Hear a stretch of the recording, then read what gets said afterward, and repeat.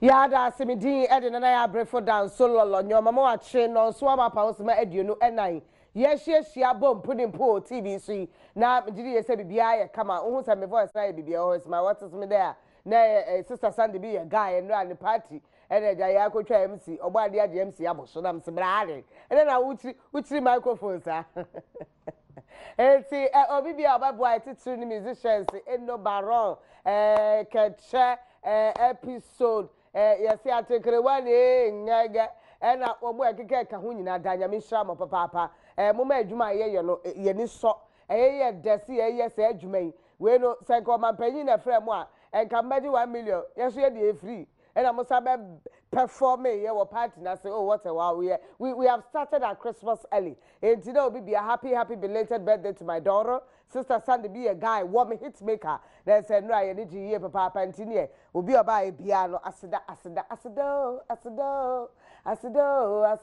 ya da munyina ase na ene abato no koso manya ka kire mu say ne campaign for ni na ye dai enti campaign ba akopɛ unua wo mu aye ni nyawo ɛhɔ na megina ye kwakwa brafo so uduru kwa brafo so a ne pɛ abɔ so wa akɔto abaye oba na na ekɔ de ma tumi ye obi anim bi na kasa no hota ne dada ya wo fa ma no kura na oyo no wasade ahye ne nsɛm ntinka mbadwane adwuma de oye bi papa pa ni je so de ye pɛ bi entiri mi na ka bɔ ma na bibia de na kwam ntimontoma no ɛyɛ Beatrice adwo aboadi oda number 1 abrante no wakomprensa aye yie ɛhɔ no nya papa akonwa ena nya asante hina akonwa ena nya yi ntimesra wakobi ade obetimi aye waye ni nyina awie 3 times 12 years adai uguso patro se entoma assembly akonwa inheritance de asemwa enti aye yie waye bi agira nkyɛn ma obi so nto aso no ye hwede no so bekwa kosi enti da no wotuma no a wato amame o enti da wopre wo ho no na me pre wo ha de brɛ mu na ne ma ekɔ ne ma number 1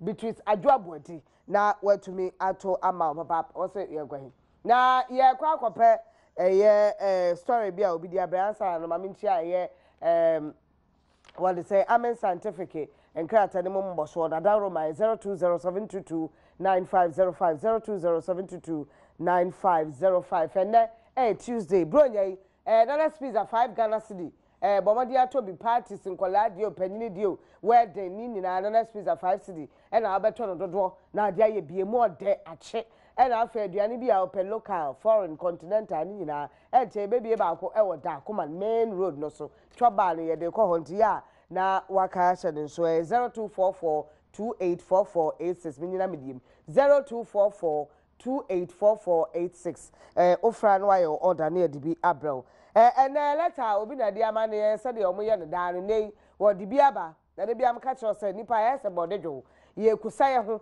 ye ode bode bode etu dwa so no wana ne da no ni ba na ahye so enye sa ahye abe ya ye bedie ahye asai kora wo ye ne hwe enye ye nti ye be kusa ye kusa no na wo kusa bi se obi safo a ode brame ne ye bia na wo so wa check ya hwe bia na safo no no de ye ya ye pe duplicate egura wo so ye betimi bia opuno enti ye ntra se ye ntie bi story obi dia ba de brofo ne ye wi a ya machirim ye ntie.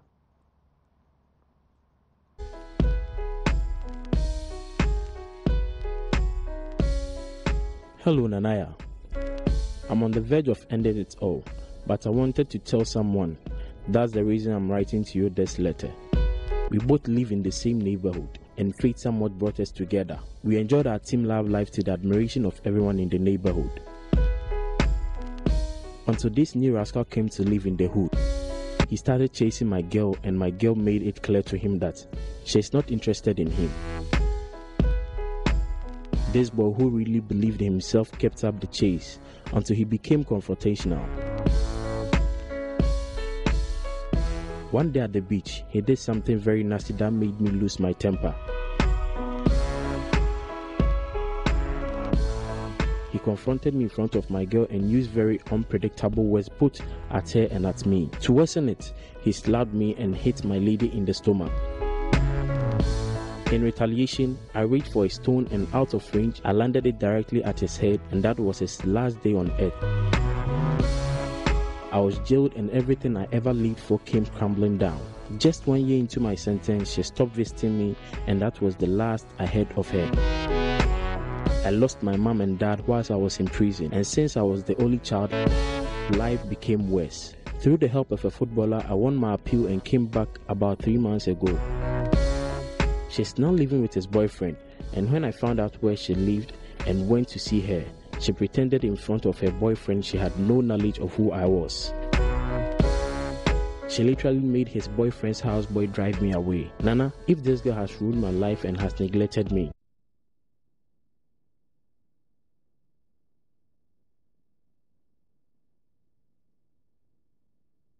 I know and see papa it's better also near come and let's see said I be who assembly the koko see but me frasi I was say I'm on the verge of ending it all but wanted to tell someone that that's the reason why I'm writing you this letter. We both lived in the same neighborhood and fate somewhat brought us together. We enjoyed our teen life to the admiration of everyone in the neighborhood until this new rascal came to live in the hood. He started chasing my girl, and my girl made it clear to him that she's not interested in him. The boy, who really believed in himself, kept up the chase until it became confrontational. One day at the beach, he did something very nasty that made me lose my temper. He confronted me in front of my girl and used very unpredictable words, both at her and at me in. Towards it, he slapped me and hit my lady in the stomach. In retaliation, I reached for a stone, and out of rage, I landed it directly at his forehead, at his head, and that was his last day on earth. I was jailed, and everything I ever lived for came crumbling down. Just a year into my sentence, she stopped visiting me. That was the last I heard of her. I lost my mom and dad while I was in prison, and since I was the only child, life became worse. Through the help of a footballer, I won my appeal and came back about 3 months ago. She's now living with his boyfriend, and when I found out where she lived and went to see her, she pretended in front of him, her boyfriend, she had no knowledge of who I was. She literally made his boyfriend's houseboy drive me away. Nana, if this girl ruined my, I'll say, Nana, if this girl ruined my life and has neglected me, I chose to let him lose something precious too. Both of us should leave this earth together because she has really done me a lot of evil. Please address this, or in 2 weeks, you will see my face in the dailies. And today, and say, Abrantes was share baby baby and almost now to say brand almost so what don't know effect ma obia no what will be na odona wo mudi na man for concrado na ye nikasem aye odo a nika efe na abrantie bi a we hu ne su ne ban bi betena eye area no mo tentina me girl ya obi afili ye ya no ope what tata girl ya again so wompene eduru ba bi na afi abrantie no wode ntokwa ya ba mu a okosia ye wo beach ya wokeka nsem hunu kire me keke bi kire me girl ne ka ho wo wie wo hwe mani so sa ebo me yem wo bo me girl ne yem no wo hwe me mani so na eba na sam so mbufu ye na ebuo bi ye da ho metabiri buoi ene ne tim twao me bo no wa sori bio ba wofu de mo ma ye che me de mko tu mo me dem e ma me papa ne ma me nyina afiri mu a me na me ma me ne papa di mbakro na bra mu fi me no na se abrabo na kwaetin footballer bi na dom ye na ja wo hwe ma case wo mo ye ya na ja me bo sum me sani ya ma ba fi me ba ya girl nti a ma me koda prison no girl na nya boy foforo kra boy no wone na tie me kosra girl ya girl ye no ti se de oni me da kasa de njamu bra mo chi me tu mu a me dem no afe pepepe na girl ja ho ba tie so be sra me afe e na oja ye na me beduru ya me call girl ni fie na tie so ne mpra na tie ma ne mpra no kra no my house boy e pa me firi ho asem no akwaye ma asem atwitwu ma so papa me kra no sem peso obeti asem ni bie nti na me ka kire wonya sa me kumu ho ano no eni asem isi wan hwe anka me ma na watwe mienu awraba na wo be wu me so mewu bi na wo be hu me wo mfanyini e wo pepesi me se mekume ge ekume ho edi aka ho asem ni nyina ni ahom tede na eso asem mi eni ho aye ntumi enka ye mfa sika na ka asem anu ya na ye de be ba ye tumi aka na abranti a wo hwe bie no me gidi ye se wo so a wo hwe bie maka kire wo no wo so bia asem mi na wo pese oka niema bi na bia se osusu ye se de ye kono no obetimi e de asane me WhatsApp se woni me na ma ya to dwa dada pizza na no manana me yusu wo de sane me amekan ne mom ye ne ye sofo anan e na wo ha se ye ne ba ba papa ma che ya me de me bia boko de adom asem no ehun kakra wo ehun pa emu ovrem ehun emu ovrem na ehun ade ekoso pa me ka no kuremu pa dia ha na me chichi we chia one or here na mo bibia so official o ma joso say Sunday bia guys so ya no awada belated birthday Nana Yaa o hwa kinkan so obi na asem no kan yo na emu se na o kan na asem bibie obi ayesafo bi obi pono akinkan se mi o hwemu a eye niema be enu bi na esi but my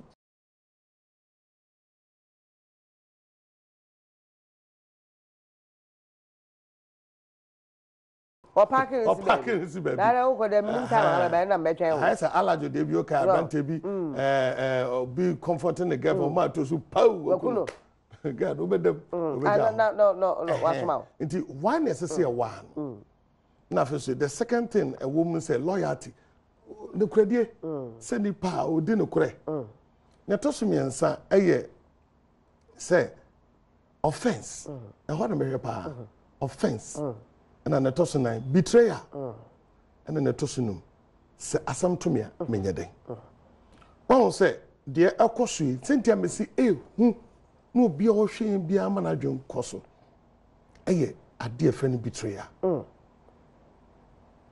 hwe se ne o kan wasem we cry den ke rabe wa hwe dem betray no ko dem mu na betray ni be mu because abrante ne yes wo be pene no one penny o wonya abotre so afi betrayal ne ba e bra wunti me ko wo de on say e wo musa nana anka wo de ko on say boy no wan man che o de just obi na dum no mani pie what about it wan man che enu afi the girl no just a girl ko sana afi it was after a year na make no na say so okun wo pa ye say me tira okun wo kra nti de there be say we onu na wo ko bu asa ya ma sentence onu onim se betimi o ma opi wu fine onim time o beba the reason I make a oba so de wunyini the reason I make a betrayal and say he nana nipa be breed de fiase o na ne omo ka for de aye wo mo no asem ketwo asem ketwo se bibi tu nia bibi tu obi ntia wo ne nam a eya wo ye ne den eya asem pa me twa no so tietia na mpese me ka asem pa ye offense obi aye made ma ne ya me ya wo hwe ne ekoso nyina asisi ano a oyo obi ade a waye na ma ne ya ne ya akono ya mum nti o se hwe nana obonsam na odi dwa oye trade fair ade bia oton adwaman oton krono oton awudie oton bibia oton na no beton ma na ye kwa na obonsam na okura ne ma mienu be kuta no kusu se ebonebo ana say obonsam na we onton o se da me nton we dey bombo ye ka bia so di mam ska sen a me fa mo esan say ye me ade a esomebo a me di djuma in fili eni ma mienu ye di kan obi aya ade ma ne ye wo ya ene na to sumienu abambuo ene ye bonobo yes obonsam fe ndi ago waso afa ma obonsam fe ndi ago nana nipa ya ade ma ye nipa ya etiti abusuantem ade na siye Cain ni nua ni Abel mu ye mienu pew ade ye nipa ye nti wotamaba ode abon okuno ye nipa ade ma ne ye ne ya David any a friend say Ahitofel nam David ni Ahitofel anantia ma ya say Ahitofel kwado kasa te nyame na akasa David kofan ne nana Bathsheba na kofan ye Ahitofel ne nana wo mi body no nam nyina sa no nam ya de wo no ojo woni e no fan e de no ye Ahitofel any David ba e kan bomu Absalom to David if na konya so David hu ne yakoso no kasa aya ne ya pain offense what people do and you are hurt it kills afa Ahitofel aya Ahitofel ya Ahitofel ngasa David say ewade ma Ahitofel ejina tuonye nkwase asem hu sa no ye nye yi unu Ahitofel de ye obi oye council of state chief counselor of Tamade no da sheno ko no Ahitofel killed himself because still known to be fast. Yes, offense. That's what I'm telling you. David no one ba Absalom obi afaminu ba me papa wantimi anka wansam no wahwe me nua wa de ade akoso enya wantimi anka wanka no otu no ɔfa ne yere ɛyɛ ne ya Jacob ne ba Ruben akɔfa ne yere wahuni Bible so ɔte na ohuni wanka hwee ɔbɛwu no na ɔbɔ ne ba ne dua na ɔde wuye dua bɔ ne ntimi anda na ɔbɛde akɔdane nipa wɔkɔ wawu up to now ne ba na se ɛsɛ deɛ ne ɛka wasɛm ayɔnko no yɔnko obi ayi obi adeɛ ama na yɛ ne ya no sɛ yanhwɛ ne yi a odi awu abusua anuanom tifie na bibia akwasi yanhwɛ ma ya na ya ne ya ɛna ne ɛba ɛntɛm ɛna ne ɛba ntɛm asɛm bi akɔso ɛna ne ɛba na ntɛm yɛ na ya ɛnɛ patro na ya yɛnka no korɛ na ne refi no yɛnka no korɛ ma ɔbɔnsɛm anim wu adɛnti na amanyɔ mmienu amanyɔkuo mmienu yɛntumi adwen san adeɛ baako pɛ ho wei yɛ madeɛ tumi ho ani bere woda no wɔ hɔ ba wei yɛ madeɛ ɛyɛ me ya nti so yɛ adeɛ me so menkamfo da dabi ana aka o mo ho no mo de nam ɛne ɛde ti papa kora enye ye petumi ni nti that's it nti obiara respond to yaw woni obi wɔ adwuma m waka wakyiri asɛm asɛm na me no waka wasɛm na me de ti no am say watumi akasa yi gali we wicked to be shene mu no o mini wasi pep brebia no ogba na mo no obotokuro ma wo de tia wo ade aye wo ya enne obi waware o ne yiri na te nanso ne kunu afiri na chi akofo oba bi ana nadamfo ana ne mame ana ne hasa yes ne nua bi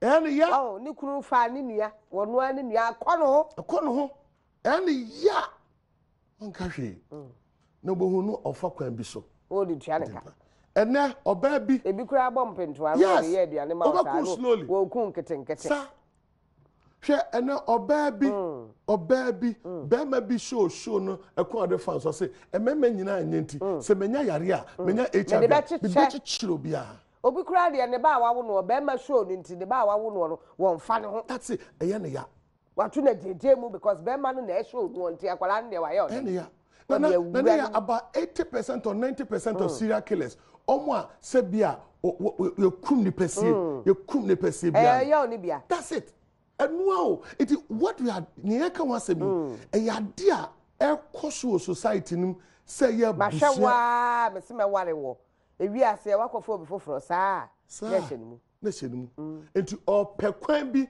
na biribi asi no aye bi etia oka obenya botra pesa kwan ne pa etia oka ma ne ho atɔ no enti sa hwe etore bia ene wo de ba so mu a west sofo panyine sofo kuma waya na de ma ne ya ne ya hyenimu se ya ya na se du ya sofo ni duabo wo mo si nyame mo adwuma ketua bi e de omo kire me say wo be bodu yes me wura so dem bi here me ba bobra o wo bobra be jan atunyo we are be dumi ubi a sofo na adwuma na wo ye ni sei na bi adwuma to no ameto ene ya to be dumi no na me ama ntumi na no ene church mu yakoso na ade a obi aye obi enye ne eye ne ya yentimi anka ho asem nti no na oni brown so na ye twintwa nipa na ase ene hwe asofo na asore ma ye mpa ye bo ye nka no kore ninjira ye fosu ye de mesoa ene de ye bon krofo de de bia wo kwa na otamfota wo why adentia obi ne ya ma ne ye ne ye nti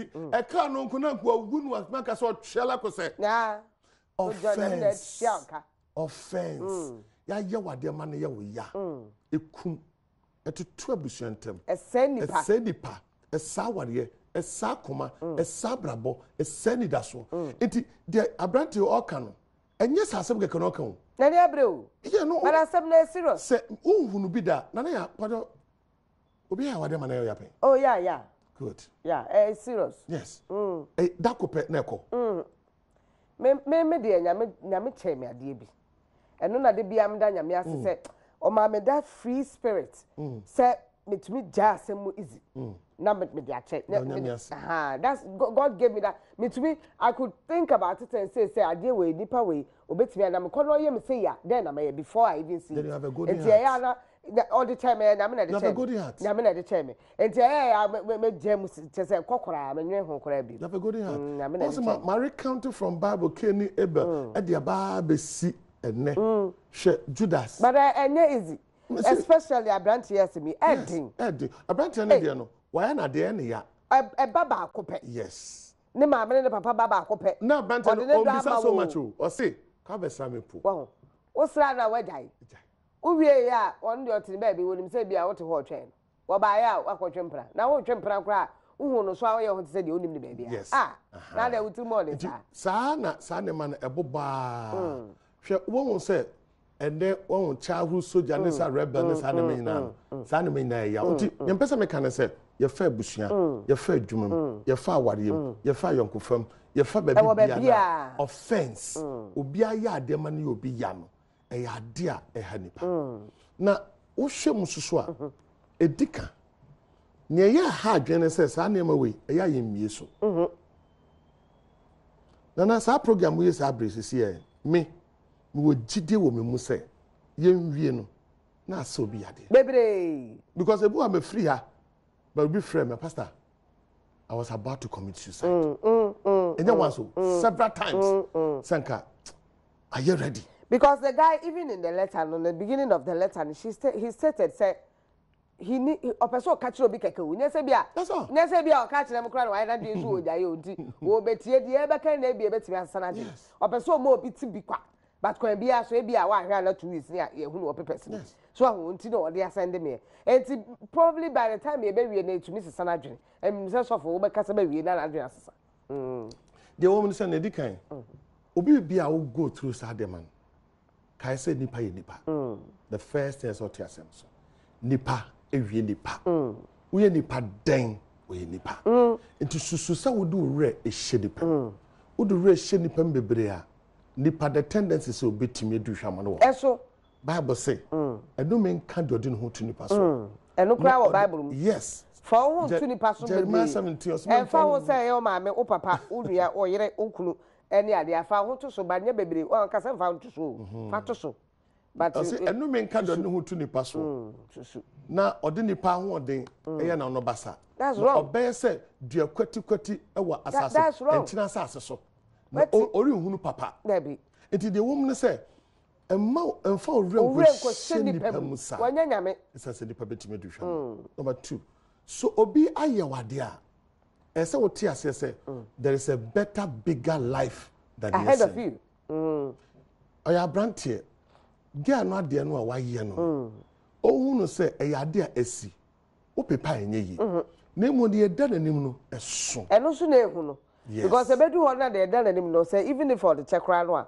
now obehu oba bia in a different way say yeah we kura me we man hwe de esi you man a drone you know man a drone and no my friend healing the wounds it ohunu say there is a brighter life nipa o ma fa sa ne ma fa yam ade ba ko a obi ade aye o ya pa bia you come out as a hero me obi yamade bia me ye bia I wept call me home na eye me ba on say me nyame adwuma ya mu ntimi lose my first child the second child me boy is your university owie abrante be the car bomb se na woni metie no me se bibia wo ho bia me de chew ma nye no hwe say police case me so munya no me ba no me da kolebu was my second home abrante ntimi afa na ni kwa me hwe so me hwe ne keke po se bia na wo nipa no de abona so fa kolo ka be hekura say the system to say when so me ya then enye ya say na fe no so awo no first born wa look ti me ko no ho me ko no fie no ni ho na mfam dikin ba ka no ka che na ire say ukunu the other me new na wo say wo ba no na yes however me the chel me be fie na mama sa so me sui na me bomb pa na me the chel me ba no wanka dem and me ban Samuel university owie or final years this year what na so omo no omo da hospital nyina no omo nyina nan na anye yi me ban nan say o na me ban nan say but what the cha you healing but it's not an easy thing and easy and I make a choice Nana easy from keke Yeah, kind of say yeah, no, I don't know. Michelle Mark no ba no Mark. Who fi say Michelle menkai? Michelle no mekai.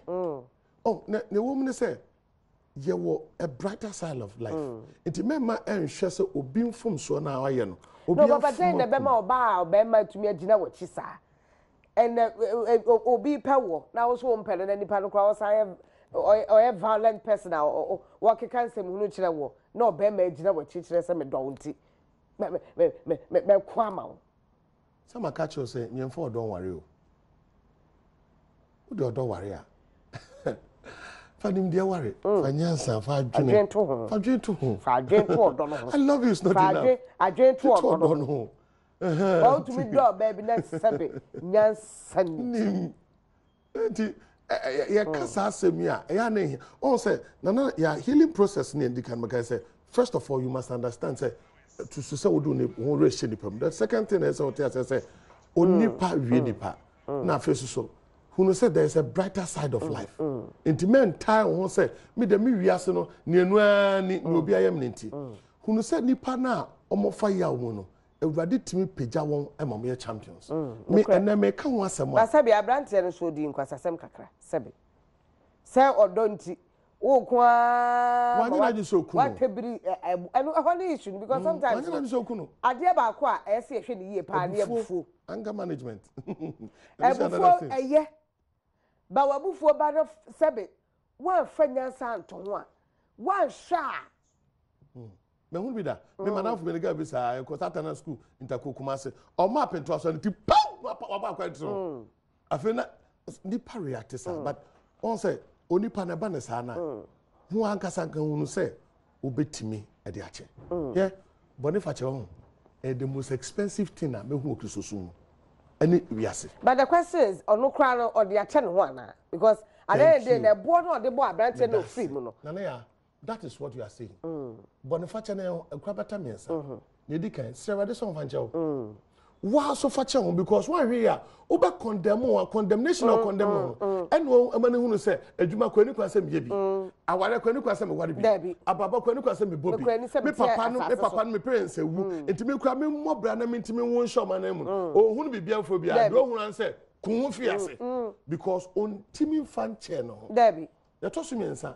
Eso timidi chega no wanfa chega no da bi obehunu bia na kai no na on say ba na sa pe na ya akoye say o world view we ase awo no unu say sa na ma nyina ate sa it was you don't form a world view say a man nyina ate say sa oba ne da bi people are different na mum ne wo mne say me ko that relationship na me nim say nipa na sa adwen a owoni enti ene suehunu ama me ne say se me ko relationship ma e se me bisa se nipa no anyanya bia person me trans bobra ana na wo me ho no yes ana na wo me ho no ene wo pe eno beden hu e so ware obi a you can trust obi a okanokre na ka we no dini di o there be trust nini because in his presence no prove it to the guy say trust as you trust trust obi a or trustworthy be na first na dika okanokre Number 2, oyobi or very open. On fancy. Say get you open anka ebi o person ko relationship because say kwaku nya dre. E say ko ka kire no. Yes. Okwa ho ko ka kire say be bia we bia ye. Minyin. Timi ntwen o. Misraw. E ba ye ne yade en so ka. Get the but ase. Nti ko ba. Ase kra waka. Yes. Ono aso nim say ne ti be onim so be basi ya. Nti ko ba na nka nya ne ya.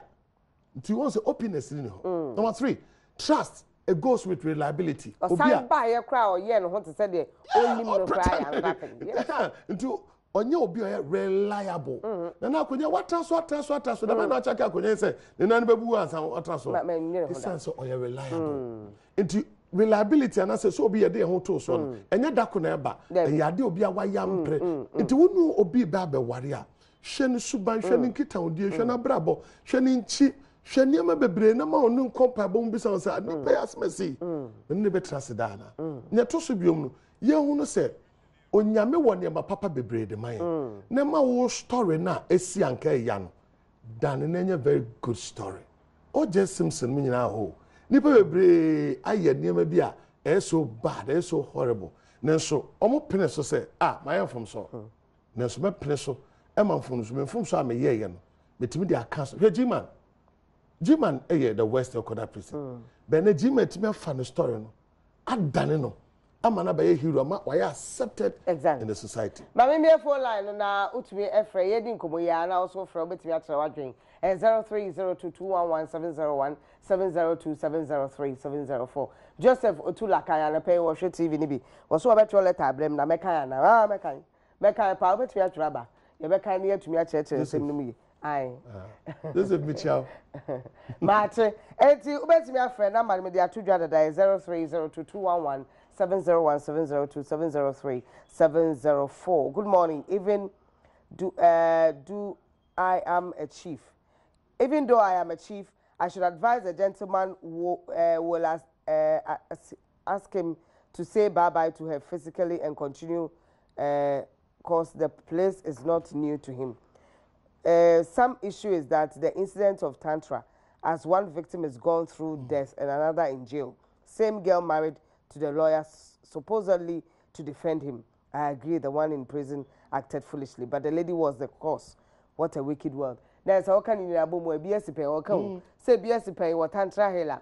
Ewi ase no lawyer no a obema o to traje bema wa ware girl nipa bia sa ya hu nipa wo me se na ya asem ya ka nipa wo hu papa won ko bata bebre ha nipa bebre wan abrabom nipa ya made ya me ya and they are reacting na ade oni pa bia sa ade ba kwa otia sense be responsible for your actions ade bia wo ye bia don't blame people. And Frank show be. We are someone so show home first. Show home first. Would you wunti na me dia board. Jack, one na person de bo. No correct. But nka obetimi adwe hu mienu anka bo no afa. Ma bo de twe. Fa bo ne na ye. Wo de abo ni tie we nka utam ye na eh Jack. Ahia me di nsem hu. Wo so awanyo. Na na kwa wa ahoma so na mache. Ye nkwa. Ensempi wati.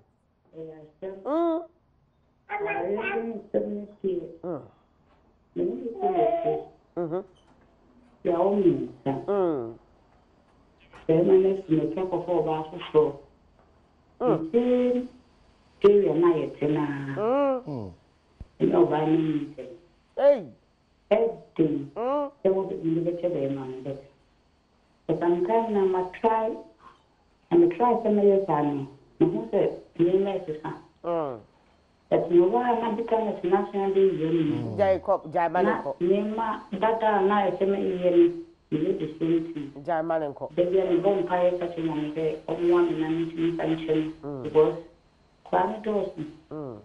Think to be some baby. No, that's it. Now, look at all those things that bad thing. And then say, young lady, Metiasi.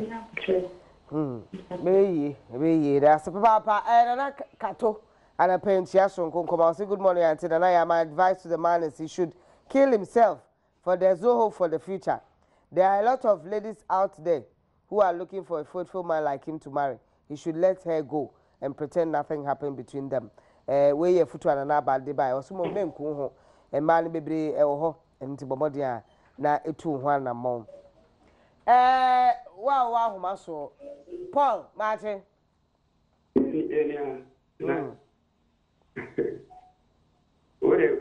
Program na contribute kakra. Metie. Yeah, anyhow, Nana. That program na contribute kakra. Yo, we no letter no the buy ana make kakra. But you be na futu kakra me man internal. It's every opening. It's don't forget the SDR. Now on for the and no yakupon kakra. Unse we dey etwisi eyenipa. Badwam. Eyenipa etwisi. Nti message bebre omomode a na so me mo kunu mo ye ne ho hwe. Sabi yakupon kutu ama na oba fra sabi enim dia o ye sin dia o de ani atu so nti okokunu. Papa. Good morning. It's very sad and awful when a case like this happens. The person experiencing this, if a pastor or anyone narrator tells him this before happening, he could have not believed it. One fact thing every human should believe is anything can happen. So always advise yourself for next step by not to harm yourself. Bishop Cash. ewo tema ndio awu masomache ya no zita Nana Yaa na how to say ya me ehra me papa yen ya e from me watch me feel ko fodia yo bwachi ko ya ana no pe poncho we dia me da wase masa me yare pa mesu me yo give me play bia naka de me train ya de fa no me da se papa ya no pe papa no to no na adwuma na mo ye no eso na gro masa yare ya da se papa ya da se ma dia ya me ya na ka me so me ba se me tia so ka ba de mo be ni fasho bi ani so ani ma we se pa cho ka betimi a mo montan ne no mo de bia kakra ma ne ko chire kakra chire se ya udi e wo Ghana no na dia e udi ne ma bibire ya ba na titru kra bi na ma no so se ma ye me ma pa wo udi wi ya lusi ka nyina ba hwe no wo be bo na du ba bi na fe di be du ba bi na wo de wo ye no be se mo ma topic we e mo no kakra ma ya da se papa nyame ya aduma 31st December we will not cross over with sa bitterness yaw obi ayem bonne ne ade yen crossover into 2020 into 31st December ye betra be phone line no obi obi atete wo be ma oba obo so wayo wayo obi bonne kra wankasa untumi obi wa ofomo a se wahu o pese ofa kwan bi so ka but ohu de we ode no ode mane ode wadere ontumi sitie ani nka be ka kire wa 31st December mra ubetimi afre phone line WhatsApp message baby a what the fa boni panidin na wo fa che no ana sre boni fa che free nipa no yen crossover 2020 with all this bitterness 2020 year be a say edin fa so de ne mpuntu oba wa brabom enu ti ye fan crossover enu ti that 31st kai national so now you can start sending the messages ahead of time now yentumi enfanya adwuma na yentumi fa nche ho wa so vote for Mahene Kwabena Asante Assemblyman for Badwam constituency Adom TV Victor opa oyewrofu o Mahene edase osana na how are you? I'm watching you live from Obuase Kwabra Foso abode match kokoto aba fama authentic boutique bi oda number 1 was bronya obi videos nkofo ayi wa depa o see video ojini bronya de emra so say sorry na please remember me on your respectable station papa yaw electoral area was one electoral area womuntu abama no mra so say sorry so mpese mu ho papa ye das papa Nana Yaa brefo dan so lolo nya no midi ma sorry so